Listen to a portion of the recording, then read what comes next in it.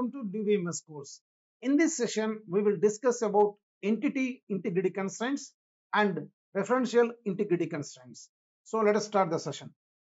The first one is entity integrity constraints. What entity integrity constraints says? The primary key should not contain null values. So for example, suppose I have a relation with three attributes A, B, C. Now, if we observe the values of attribute A, all the five values are distinct. So I can say the attribute set with A is a candidate key for this relation instance. Similarly, attribute C is also having distinct values for all the five records. C4, C7, C3, C1 null. So the the attribute set with C is also an example of a candidate key. Now, according to the definition of primary key, we can select any one of the candidate keys as a primary key. But whenever the candidate key consists of null value, it should not be selected as a primary key. That is the meaning of this constraint. So here I can select A can be as a primary key, but C should not be selected as a primary key. The next one is a relation can have at most one primary key. That means even if the relation is having more than one candidate key, we can select only one of them as a primary key. The next one is referential integrity constraint. This rule states that if a foreign key in table 1 refers to the primary key of table 2, then every value of primary key in table 1 either must be null or it should be available in table 2. So let me explain with an example. Suppose we have two tables. The first one is student and the second one is department. Okay. First, let us consider the table department. This department table is having three attributes: department ID, department name, block number. Assume that department ID is the primary key for this table. So this is the primary key of the table department. Now this department ID is used by another table. So in such cases, we will call this attribute as a foreign key. So this is the scenario of foreign key and primary key. The relation which is having the primary key, the relation in which the primary key is present is called parent table, or we can say referred table. And the relation which is using the primary key of another table or in which foreign key is present, that is called child table. Okay, sir. Now what the rule says is every value of the foreign key either must be null or it should be available in the parent table. So now coming to the first record, 101, it is present in department table. 102, it is present. Null, no issue. 101, it is present. 105, it is not available in department table or parent table. So it is violating referential integrity constraint. So note, a foreign key can have null values, but a primary key should not have null values. According to entity integrity constraint, a primary key should not have null values. If a candidate key is having null values, I should not select it as a primary key. So there is no chance of null values in primary key. But when coming to foreign key, there is a possibility of null values. Either it can be null or it should be available in parent table. Okay, so let us consider the same example. So this is our foreign key.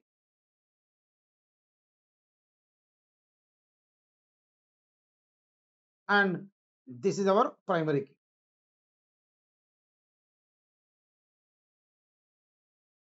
The primary key should not have any null values. So null value in primary key is not allowed. But foreign key can have null values. Either it can have null values or the values must be available in parent table. Is it okay? The next one is when we do some operations on the records of the tables, something like insertion, deletion, updation, then there is a possibility of violation of referential integrity constraints. So now let us discuss each of these operations and what are the possibilities of violation. Let us consider the same example. Okay, we are having student table and we are having department table. So this is our parent table, sir. This is our parent table and this is our child table.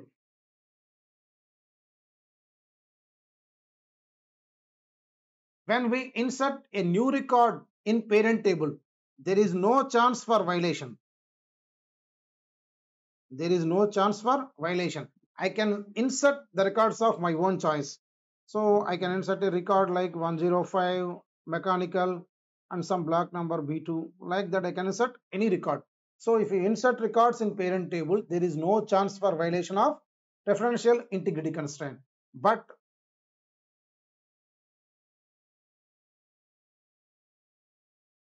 when we insert records in child table, there is a possibility or there is a chance of violation for referential integrity constraint.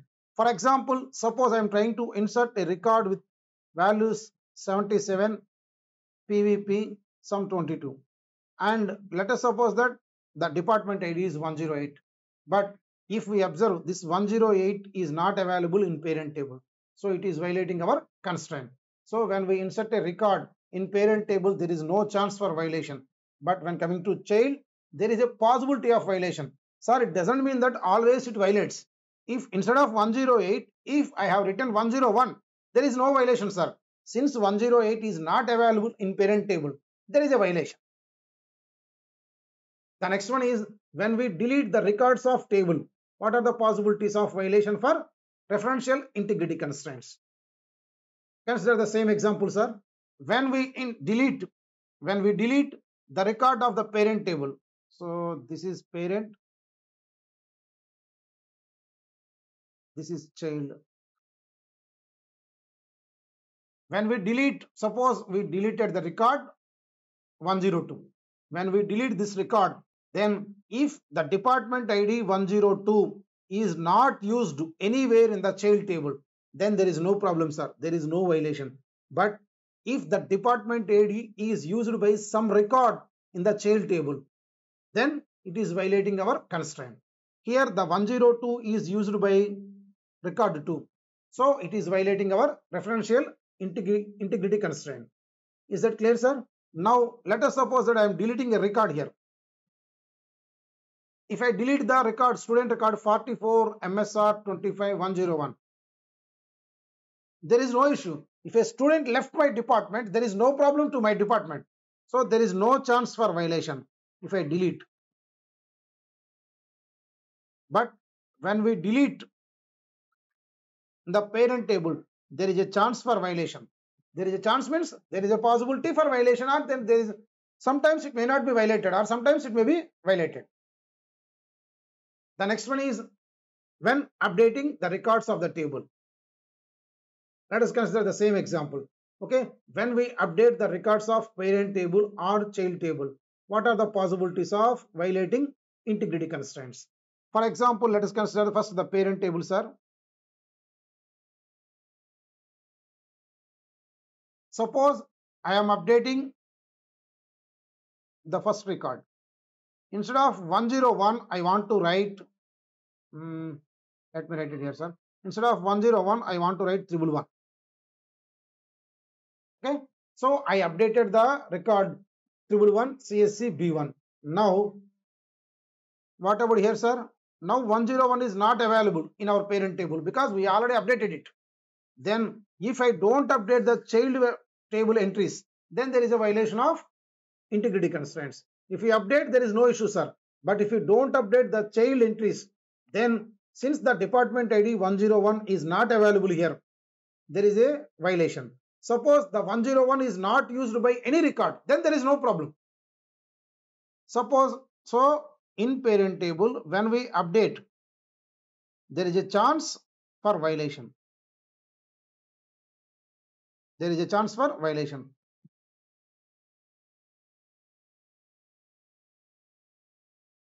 Now suppose that we are updating, okay, let me update this record.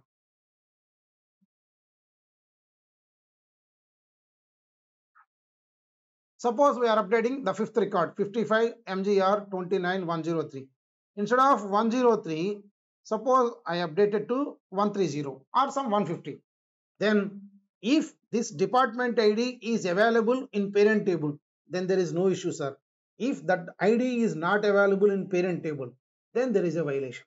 So when we update the records of child table, then there is a chance for violation. So for updation operation, there is a chance for violation both in parent table as well as in child table. Is that fine, sir? Now, when there is a violation for these operations, what we can do or what are the actions we supposed to take? These are three possible actions, sir. The first one is reject, and the second one is cascade, and the third one is set null value or some specific value. So let us discuss each of these actions one by one. The first one is reject. Consider the same operation. Okay. Now, when we insert a record, here there is no issue. When we insert a record, there is no issue. But when we insert a record here, there is an issue. If there is an issue, for example, suppose I am trying to insert a record 66 PVP, some 22, some 105.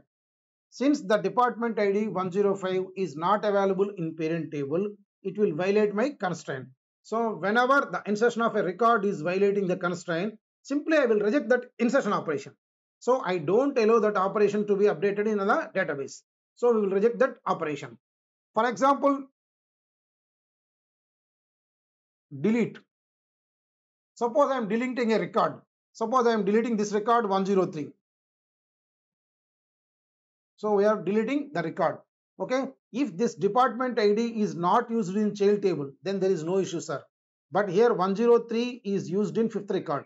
So that means there is a violation for constraint. So whenever the deletion of a record is causing the violation, then we will simply reject the operation.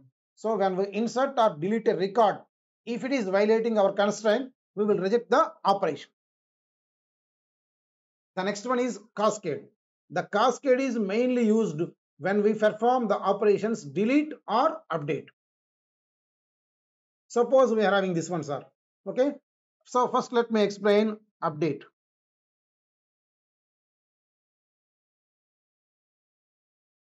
Suppose this 101 is updated to 111. 1 minute.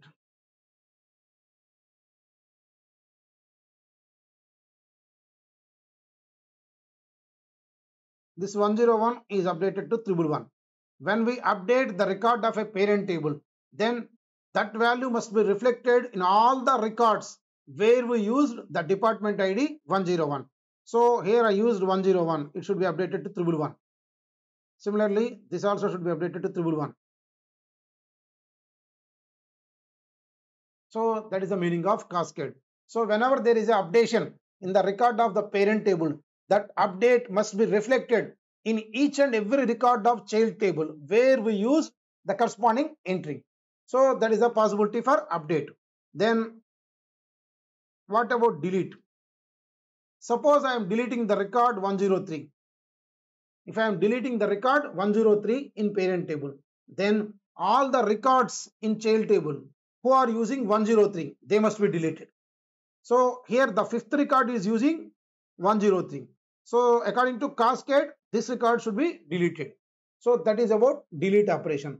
So when coming to update, if I update any record in the parent table, that update must be reflected in each and every record of child table where we are using the updated entry. Similarly, if I delete any record in the parent table, I need to delete the corresponding records in the child table also. So that is about cascade operation. The next one is set null value or some other value. Generally, this action will be used when we do delete operation. For example, let us consider the same story. Suppose I am deleting the record 103. I am deleting this 103. So that means 103 is no more available. Then according to cascade, I need to delete the records the records which are using 103. But instead of third, that one, if I follow the third action, that is set null value, I don't delete the records, sir. 103 is not available, right? So I will place null value. I will place null value. So instead of null value, you can give your lucky number or some specific value, something like 999 or 49s. So when we delete a record in the parent table, if any record in the child table is using that particular attribute, then in that place we place null values. Instead of deleting the entire record, we simply place null values. This is our third action. Now let us solve one previous question, sir.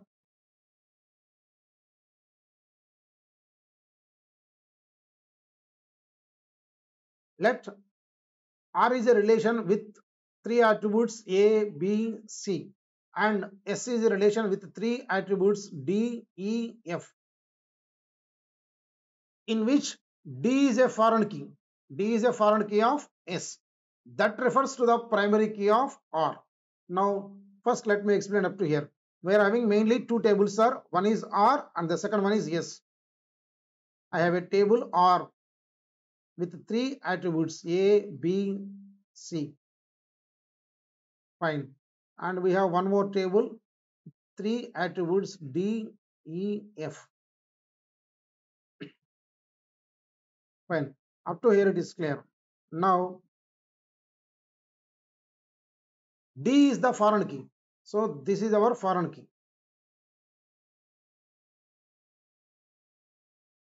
which refers to the primary key of the parent table. But here they have not mentioned what is the attribute that is the primary key. So let us assume this is our primary key. Okay. Now S is the table in which foreign key is present. So according to this, this is our referring table or child table. So this is the relation in which I have primary key. So this is our parent table or referred table. Clear, sir? Now consider the following operations: insert into R, insert into S, insert into R, insert into S, delete from R, delete from S. So mainly they are considering two operations. One is insertion, the second one is deletion. Which of the following can cause violation of referential integrity constraint? So they are mainly discussing with two operations are. One is insert. When we insert a record in parent table, there is no possibility of violation, sir. I can insert the records of my own choice. But when coming to child table, if I insert a record and if the value of foreign key is not available in primary key of the parent table, then there is a possibility of violation. Yes, there is a possibility of violation. What about delete, sir? When we delete a record of child table, there is no issue for violation. But when coming to here, if I delete a record in parent table and if that primary key attribute value is used by some records of the child table, then there is a violation for our constraint. So here there is a possibility of the violation. So now let me check the options. So coming to insert into R, so there is no issue, sir. So this will not give any violation. When coming to insert into S, there is a violation. Delete from R, there is a violation. And delete from S, there is no chance. So only the operations 2, 3 can cause violation. So this is our answer. Is that fine, sir? So this is about integrity constraints. In next session, we will start a new chapter, normalization. Thank you.